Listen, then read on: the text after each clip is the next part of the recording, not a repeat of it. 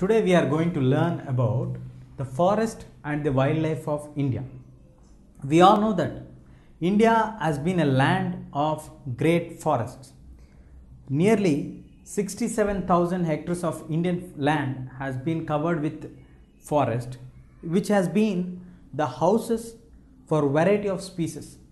The biodiversity has been a significant feature of the Indian forests. Indian forests holds various varieties of mammals, flora and fauna which are found in the world.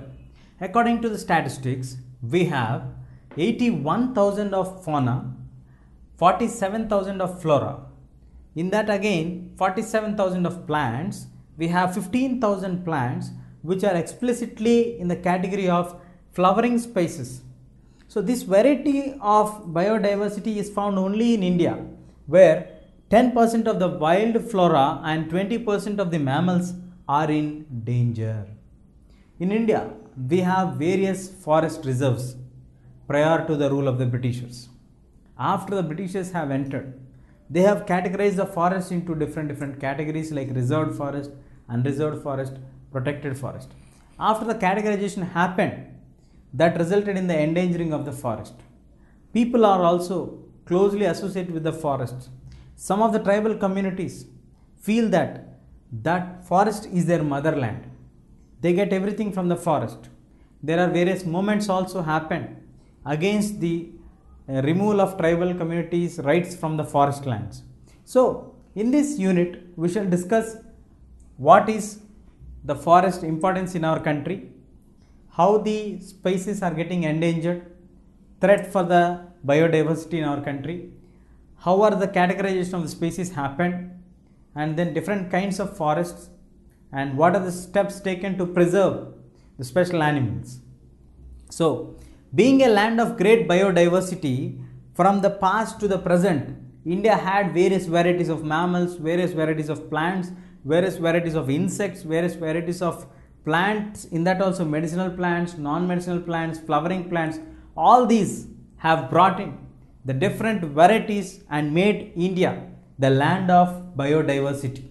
But today, we have the entire category of plants and animals falling in the different categories. Let's find out what are the different categories. Now, let us look at the alarming rates of the forest growth. As per the Indian norms of statistics, we have in India 78.29 million hectares, which is a very large according to our calculation. 78 million hectares is very large, but India's area is 32 million hectares. Out of that, 1/3, which means nearly 10%, means 10 million hectares Indian forest should be there.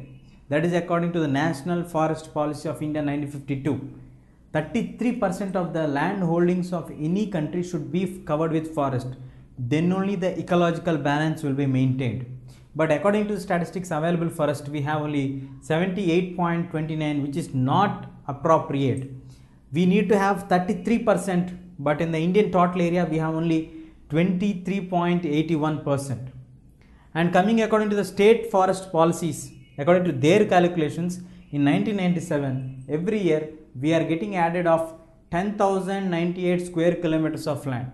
See, when the state forest is taking the calculations of adding on the areas which are getting forestized, or we are getting afforestation, but actually they are not able to bifurcate between the plantation and the afforestation. Afforestation is a place where you have to grow a forest, not a particular special plant. You cannot grow a teak plant on a large area and say this is a forest, because it kills the biodiversity. So the actual fact is, the state forests are taking into consensus all the land which was brought into afforestation, but not in regards to only forest. So this number may not be actually true, but it indicates that the land area which brought into under cultivation is increasing. That's what we cannot justify that we have sufficient amount of forest lands. So it would be right to say that forests are vanishing day by day in our country. They are getting erased from the maps of India. That is a very alarming state. So once the forests are getting vanished or erased from the maps of India, the fundamental question comes is, what about the animals or the species that are survived in the forest when the forest was full-fledgedly present there?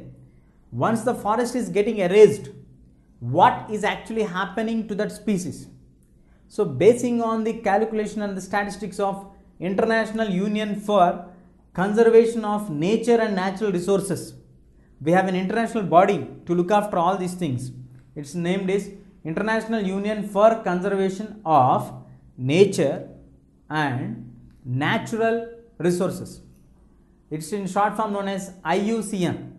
The IUCN stands for International Union for Conservation of Nature and Natural Resources. They have categorized the entire flora or fauna into different categories. They are broadly categorized into 6 different types. First one is the normal species. The normal species state that the amount of the animal species available are equal to the normal levels. Those are normal species. The examples of the normal species are cattle, sal, pine. The second category is endangered. The endangered category stands for the animals which are in the danger of extinct. From the normal level, they have fallen down to a situation where there will be a danger that these animals will not be appeared for us. The examples of those animals are rhino and lion. The third category is vulnerable, which have declined to the levels. Earlier they were normal, they were under the category of extinct, there was a danger for them. Now the number has been rapidly gone down and today they are in a state of vulnerable, which means they are in a state of very soon to disappear. So that is blue sheep, Gangetic dolphins. And then the fourth category is the rare species. These rare species are found in small populations. They are not at all found in large numbers to normal levels.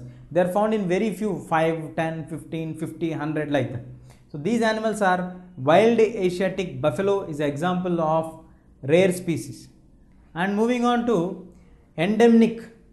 Endemic means only in a particular place, only in a particular spot you find that animal. That animal are examples Nicobar pigeon and wild pigs.